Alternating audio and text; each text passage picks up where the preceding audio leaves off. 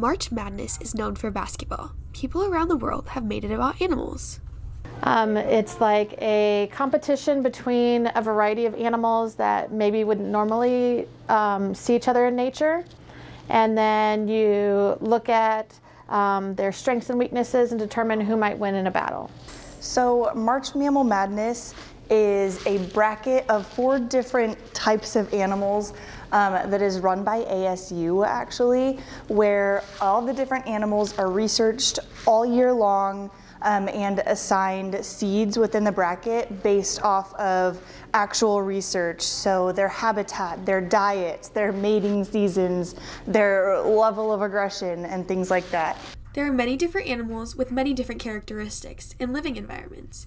So to narrow down the competition, there are 4 different categories. This year, the 4 regions are mighty stripes, so think like zebras, but then it gets all the way down to something like a striped dolphin.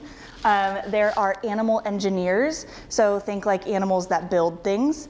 There's also itty bitty comeback cities, so very tiny animals. And then there's also dad bods, my personal favorite. Think like emperor penguins kind of style. As many different and unique animals battle to see who the strongest warrior is, the ASU researches animals to see who will move on. ASU does. They decide who is more likely to win. So think like a shrimp versus a whale, right? You can think that the whale is more likely to win. So say the whale has a 5 out of 6 chance of winning, the shrimp has a 1 out of 6 chance of winning. So then the very last deciding factor is a roll of the dice.